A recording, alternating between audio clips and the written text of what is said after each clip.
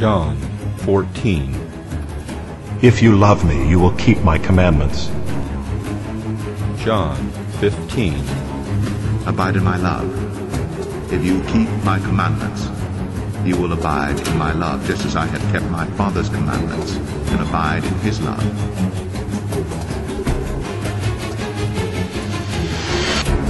1 John 3. And everyone who thus hopes in him purifies himself as he is pure.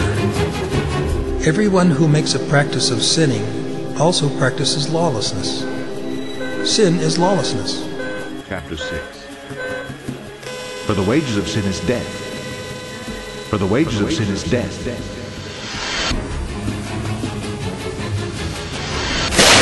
Romans 7. What then shall we say? That the law is sin? By no means. Yet, if it had not been for the law, I would not have known sin.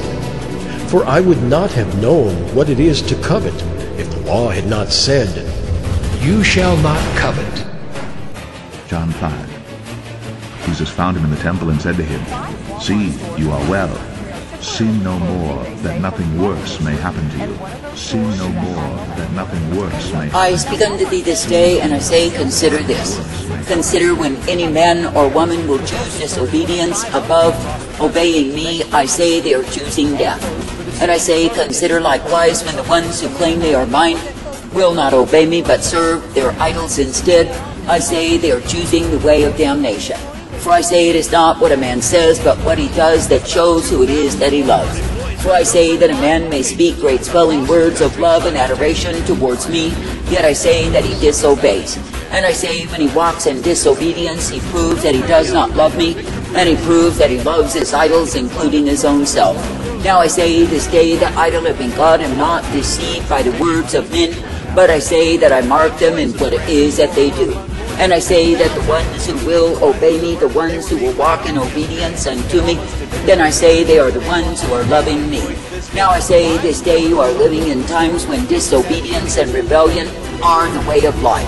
That is, multitudes have turned aside to such vanities and darkness, and yes, they are loving it so. That is, they are loving to estrange themselves from my way, to go whoring after that which I did not intend. And I say, in so doing, they have chosen a way that will prove to be despair unto their souls.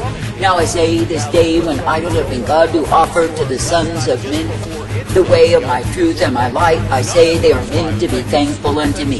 That is, they are meant to be thankful to be uplifted, guided, and directed in the way that I give to my own.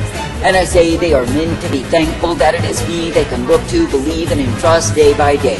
For I say it is me, the living God, who is the way of all righteousness, truth, mercy, hope, and peace provided. Now I say this day when I, the living God, do give to the ones who will serve me the way wherein they will be kept, and they obey me, then I say they are found well-pleasing. But I say when any turns aside to disobedience, to rebellion, to pride, I say they are turning to death. I say this day there are endless multitudes who are claiming that they are my people, yet I say they are serving idols. And I say they are following the Babylonian Jesus rather than me. And I say all the while they may speak great swelling words, they may put on their proud displays, they may exhibit their false love towards me day after day. But I say if they disobey me, if they walk according to the lust of the flesh, the pride of life, and worship idols, I say they are serving another God. And I say their Babylonian Jesus allows them to do anything that they want to do. I say that absolutely is not me. For I say that I, the living God, will require and desire standard to be kept in my own. Now I say this day, be thankful that you do not need to be found in the wayward way of careless fools. For I say that fools will be taken in their folly and likewise destroyed. But I say that you can be uplifted, coming forth, directed, guided, and instructed each day by me. And I say that you can be given the truth and the light that I provide. Now I say in these wicked times that you are in, I say there are endless multitudes who have chosen to walk afar off from me. And I say they have chosen to go in the way of whoredom, they have chosen to go in the way of contamination and defilement, and yes, they are loving it so. And I say it is because they have chosen to oppose the very truth, the very light that I offer day after day. And I say they went a-whoring after that which I, the living God, did not intend. Now I say this day when I, the living God, do give the call to all men to repent, I say that is exactly what they need. And I say when men through the smugness of religious pride will wave the hand and declare they are all right with me, no, they are deceiving themselves. For I say they are living under the auspices of their idols and the Babylonian Jesus, and declaring they are all right when it absolutely is not true. For I say if all men did not need the call to repent, I would not give the same. Now I say this day be trusting that I, the living God, do know exactly what it is that I do. For I say that I measure men by their obedience and likewise their disobedience towards me. And I say when a man will strive to bring himself into obedience unto me through repentance, revolution, and accepting the humility way, then I say that he's found well-pleasing unto me. But I say when a man is living in his own pride, in the idolatry of his lust and the estimation as to how great he is, I say that he's living in Babylon's Jesus. That is, he is not abiding in me, but I say that he's worshiping another God. I say this day that I, the living God, do desire that men would truly repent, that they could indeed see the falsehood, that they could indeed see the darkness, that they could indeed see the iniquity of their own way. For I say when men will repent, I say they are able to walk uprightly in me. But I say when men are full of falsehood, delusion, hypocrisy, and pretension, of course they will go on in their own evil way. And I say they will esteem themselves better than they are. I say they will wave the hand and declare that they are okay. But I say the truth of it is that all men in these times need repentance, revolution in their lives. And I say by the mere contamination that has gone out over the whole world, I say that men need to repent. And I say it was my intention that all men would serve me and love me and praise me and walk uprightly in me.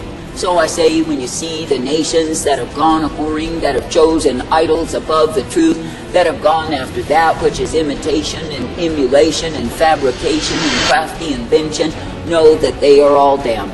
That is, if they do not repent and return to me. For I say that I, the living God, have made the provision for all men to come into me, and I say they are meant to take the same. That is, they are meant to give themselves over to repentance unto me, to abandon idols, and walk uprightly in me. For I say when men will truly choose my way, then I say they know revolution in their lives. But I say when men will attempt to hold to their idols and serve me, then I say they are taken in the way of deception. I say that is exactly what it is that has brought forth the invention of Babylon's Jesus. That is an imitation God, an emulation, a fabrication, and a crafty invention that absolutely is not me. Now I say this day that I, the living God, absolutely do not intend that you would be serving Babylon's Jesus. For I say to do so is to serve a lie, is to serve an invention, and is to serve the very thing that will damn your soul. But I say that I, the living God, am calling on men to repent, to return, to come into me. That is, to be gathered in, that they can indeed be kept in me. For I say it is me, the living God, who is giving the call to repentance, revolution, which is simultaneous with the call to gather in unto me. That is, my people are not meant to be scattered, they are not meant to be wandering and desolate, but I say they are meant to be gathered into me. That is, gathered into the truth, the light, the strength that I offer day by day, and gathered into the way that I purpose for my own. Now I say this day, be thankful that you can continue to love me, to serve me, and obey me each and every day. And I say, be thankful that you can be brought forth in that which I offer and provide. For I say it is me, the living God, who is the way of all righteousness, the way of all truth, and the way that is mercy intended. And it is me, the living God, who ever uplifts, directs, and guides forth the people who will keep their focus, their vision steady upon me. Now I say this day that I, the living God, do know what it is that I desire and require for my own. And I say when I give the call to them, they are meant to obey. That is, they are meant to obey me, to come forth in me, and be directed each day. But I say when men will refuse and resist the call that I give, where do they end? I say they end in a heap, they end in devastation and despair. I say this day be accepting the call to repentance, revolution, and I say be thankful each day for my humility way. And I say, be living that repentance by changing how it is that you think, how it is that you act, what it is that you do. For I say, if you will indeed be adhering unto me and walking in the way that I offer, then I say you are found pleasing unto me. And I say you are given the truth and the light, the mercy, the strength that I provide. Now I say, in a wayward, a perverse, a vile, and wicked generation, be thankful for the privilege to love, to serve, to obey me, and be brought forth by me. And I say, be thankful that you do not need to be found in the confusion, the delusion, the madness of those who are wandering and those who are walking under the auspices of idols in Babylon's Jesus. For I say, to walk in those places is to enter into desolation of soul. But I say, to walk in me is to remain in communion and union in divine community that I ordain. That is, to be coming forth in repentance, revolution, the humility way of being joined unto me. Now I say this day that I, the living God, do intend that my own people would be made one in me. That is, by the unity of my spirit brought forth in the truth, the light, the strength that I provide. Now I say this day, be thankful for the privilege to believe, receive, and be guided forth by me. And I say, be thankful to walk in what it is that I offer unto my own day by day. Now I say, in a wayward, a vile, a corrupt, and evil generation, consider that it is me, the living God, who gives to the ones who will serve me the way wherein they are kept. Consider likewise that it is me, the living God, who gives to the ones who will obey me the way of eternal life. For I say it is a privilege to be redeemed, to be brought forth, to be given the truth always. And I say it is a privilege to be knowing that I am indeed, I am God. I say this day, when I, the living God, do give the way of my truth, my light, my mercy, I say, be thankful to be guided forth in the same.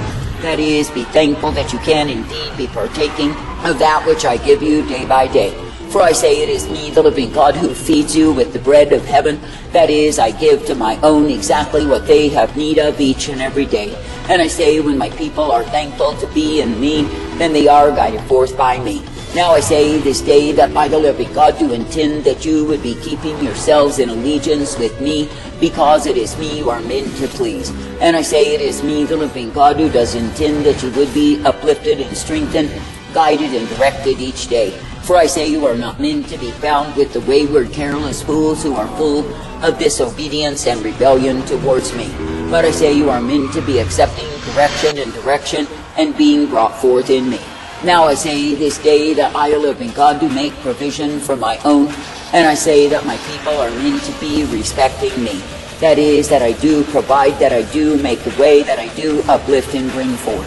For I say, if you will indeed be thankful for what it is that I, the living God, do give to thee, then I say you are guided forth by me. And yes, you are given the blessedness, truth, mercy, and hope day by day. I say this day to be glad for the privilege to believe, to receive, and be brought forth in the newness of life, that I, the living God, do intend that which I provide. For I say it is a privilege to keep on serving, to keep on loving, to keep on following me. And I say it is a privilege to be knowing that I am indeed the one who will direct you each day. That is, I am the one who gives you newness of life, that you can indeed be purposed by me. I say, therefore, in this wayward, vile, corrupted, and evil generation, be glad that I, the living God, am the one who gives you the truth each and every day. And I say, be thankful that you do not need to be entangled in the way of fools, all to your own damnation. I say, be thankful that you do not need to be in the deception of Babylon's Jesus and following after the wind. For I say, there are many who will find themselves empty and destitute and desolate of soul when they stand before me. For I say, they have gone after the things of the world, they have heaped up unto themselves the pride of life. I say, they have pursued the idols of their lust and loved itself. But I say, in the end, they will howl in the desolation, the futility, the emptiness, and the damnation that awaits them for their refusal to obey me.